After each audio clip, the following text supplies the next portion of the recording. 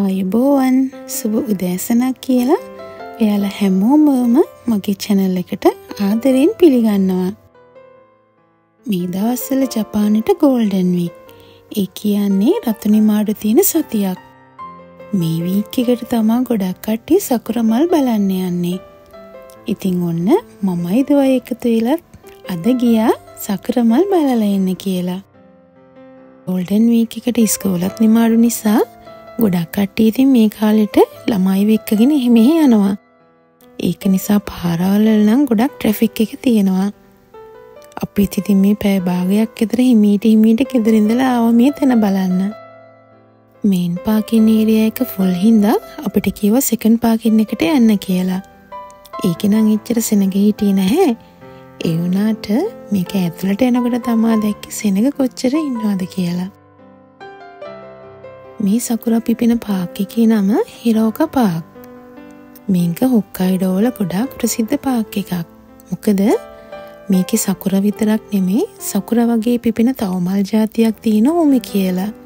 සකුරා පිපිලා ඉවර වෙනවත් එක්කම පිපෙන්න ගන්නවා මේ උමි කියන මල් జాතිය. මේ මල් జాතිය තමයි මේ පාක් එකේ වැඩිපුරම තියෙන්නේ.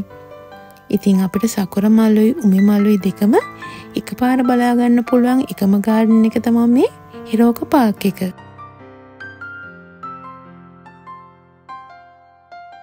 මේ පාක් එකට අද සෙනග ගොඩක් එන්න තව හේතුවක් තියෙනවා. ඒක තමයි අවුරුද්දට එකම පාරක් විතරක් කන්න ලැබෙන අයිස්ක්‍රීම් එකක් තියෙනවා අද මේකේ. මම අර ඉස්සෙල්ලා ඔයාලට කියපු උමි කියන ෆ්ලවර් එකෙන් තමයි අයිස්ක්‍රීම් එක හදන්නේ. සකුරා වලින් නෙමෙයි. ඉතින් ඒ අයිස්ක්‍රීම් එක හරිම රසයි. ගොඩක් කට්ටිය ඉතින් මේකට එන්නේ මල් බලන්න වගේම මේ අයිස්ක්‍රීම් එකත් කාලා යන්න. මේ ඔයාලට පේන එන්ට්‍රන්ස් එක. ඒ එන්ට්‍රන්ස් එකේ පේන්නේ සකුරා ගස්. සකුරා ගස් වලට වැඩිය ටිකක් පොඩි මම අර ඉස්සෙල්ලා කියපු උමි ගස්. ඉතින් බලන්නකෝ එන්ට්‍රන්ස් එක මෙහෙමනම් ඇතුළට යනකොට තව කොච්චර ලස්සනද කියලා.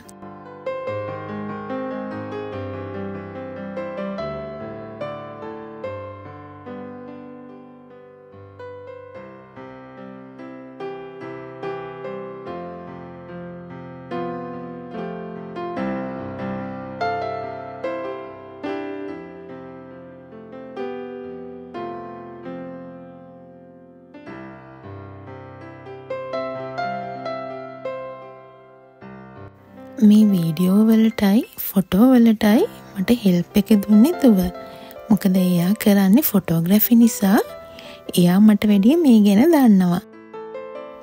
2021 ඕල් අයිලන්ඩ් ෆොටෝග්‍රැෆි තරගයෙන් 5 වෙනි ස්ථානයට ආවේ මගේ දුවගේ ටීම් එක. ඉතින් ඒක නිසා එයාලට ෆොටෝග්‍රැෆි ගැන හොඳ දැනීමක් තියෙනවා. එයාලා ඒ දවස්වල ටීවී එකේ ඒ වගේම නිවුස් පේපර් එකේ මෙහි තියෙන රේඩියෝ වල ඒ හැම එකේම එයාලගේ ඉන්ටර්විව්ස් ගියා. ඉතින් සමහරක් වීඩියෝස් මගේ ළඟ තියෙනවා. ඉතින් මම ඉදිරියේදී ඔයාලට ඒවා අප්ලෝඩ් කරන්නම් බලන්න.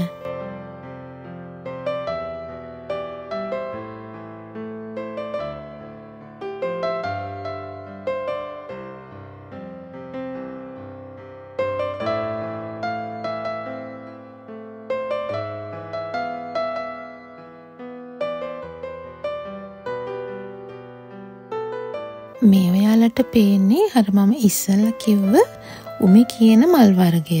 මේක සකුරා වලට සමානයි. ඒ වුණාට මේ සකුරා නෙමෙයි. ජපානයේ සකුරා මල් වර්ග විතරක් 600කට වඩා වැඩි ප්‍රමාණයක් තියෙනවා කියලා තමයි කියන්නේ.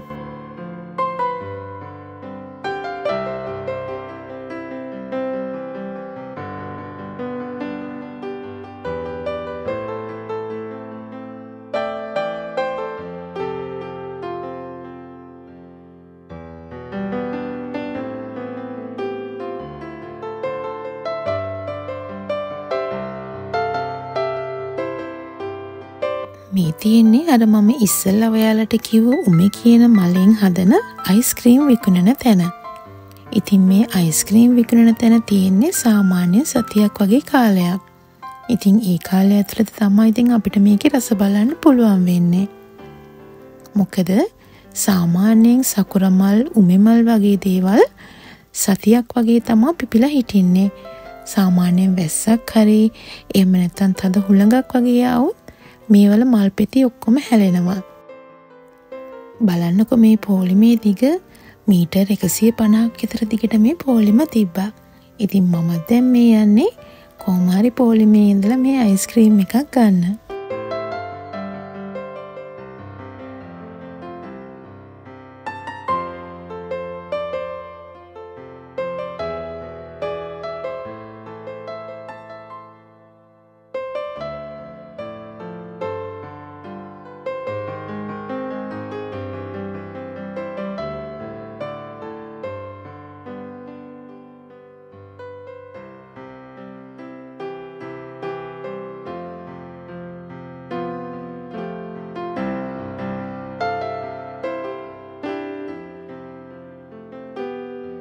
පැය භාගයක් විතර පොලිමේ ඉඳලා ඔන්න මට පුළුවන් වුණා අයිස්ක්‍රීම් දෙකක් ගන්න.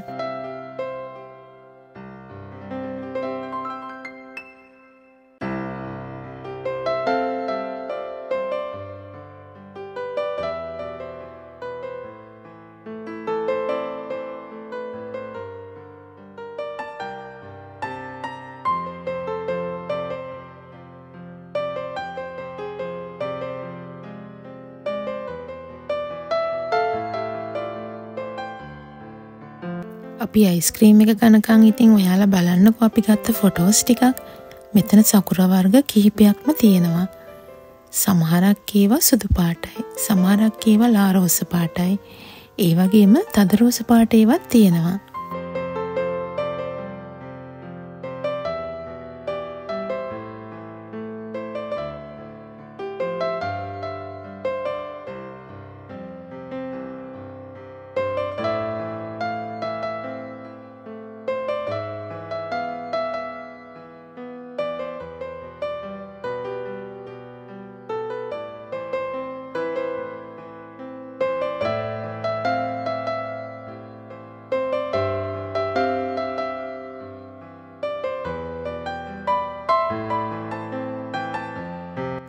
පැය 2-3ක් විතර අපි මේ ගාඩන් එකේ ඉඳලා මේ දැන් යන්න හදන්නේ දුවට ෆිල්ම් එකක් බලන්න ඕනේ කිව්වා. ඒ ෆිල්ම් හෝල් එකටයි දැන් මේ යන්නේ.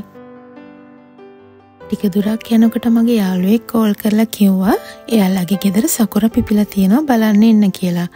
මොකද මේ සකුරා වර්ගය සාමාන්‍යයෙන් හොක්කයිඩෝ වල නැති වර්ගයක්.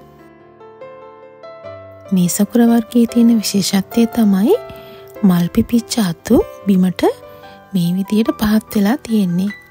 ඒ කියන්නේ ඉල්ලිලා කඩා වැටෙන වගේ ස්වරූපයක් තමයි තියෙන්නේ. මේ සකුරා වර්ගයේ ගොඩාක් ලස්සනයි නේද? ඉතින් මේක S2ට දකින්නකොට මේ වගේ නෙමේ හරීම ලස්සනයි. පුදුම හිතට සැනසීමක් දැනෙනවා මේ වගේ ලස්සන දෙයක් දකින්නකොට. ඉතින් අනිත් සකුරත් ලස්සනයි. නමුත් මම නම් කැමති මේ වර්ගයට.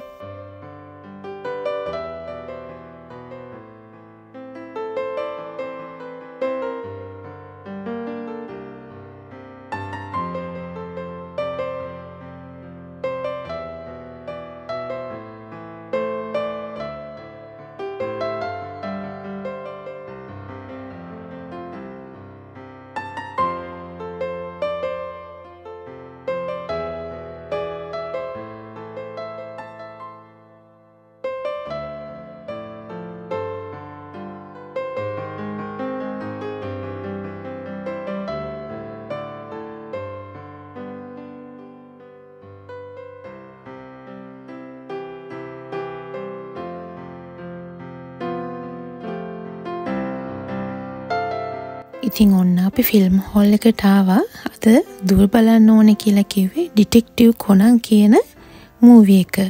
ඒක මෙහි තියෙන ගොඩාක් ප්‍රසිද්ධ ඇනිමේෂන් එකක්. ඉතින් මේ ඇනිමේෂන් එක මෙහි විතරක් නෙමෙයි මුළු ලෝකෙම ප්‍රසිද්ධයි. මේකට ජපනීස් වලින් කියන්නේ මේ තන්තේ කොනන් කියලා.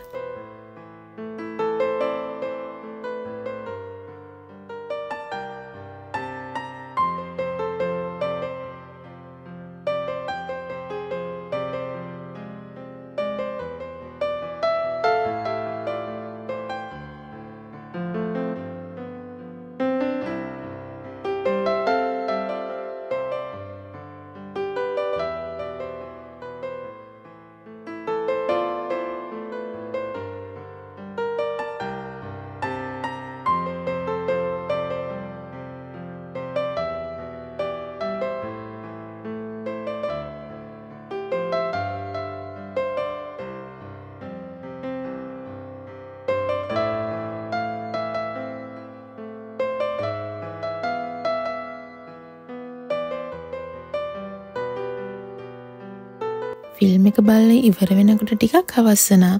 දැන් ගෙදර ගිහිල්ලා උයන්නත් බැරි නිසා මම ඉතින් දුවත් එක්ක ඩිනර් එක අරගෙනම තමයි ගෙදර ගියේ.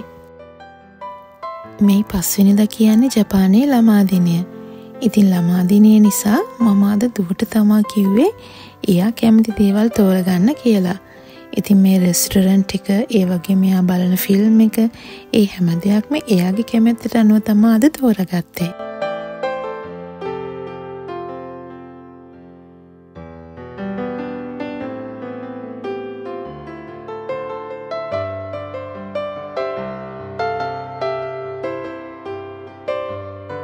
ඉඳලා හිටලා මේ වගේ ගෙදර අයත් එක්ක ඉතින් එළියට යන්නත් එපා. නැත්තම් හැමදාම අපි ගෙවන්නේ එකම ජීවිතය. ඉතින් පොඩ්ඩක් මේ වගේ වෙනසකටත් එක්ක ගියාම අපේ සිතුම් පැතුම් ආයෙත් අලුත් වෙනවා. අපිට තියෙන ස්ට්‍රෙස් ගතියත් නැති වෙනවා. ඉතින් ගොඩක් දුරට අපිත් කරන්නේ මාසෙකට සැරයක් හෝ දෙසරයක් වගේ මේ වගේ එළියට ගිහිල්ලා කෑමක් ගන්නවා.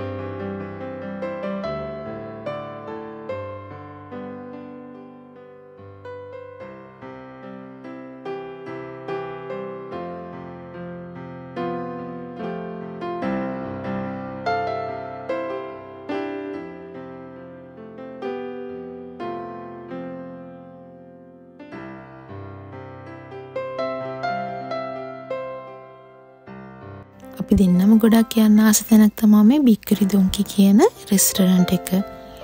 අදත් ඕඩර් කරේ අපි දෙන්න ආසම ඩිෂ් එකක්. ඉතින් ඩිනර් එක මේ විදිහට අරගෙන ගෙදර යනකොට රෑ 7:00 විතර වුණා. ඉතින් ඔන්න ඔය විදිහට තමයි අද අපේ දවස ගියුනේ.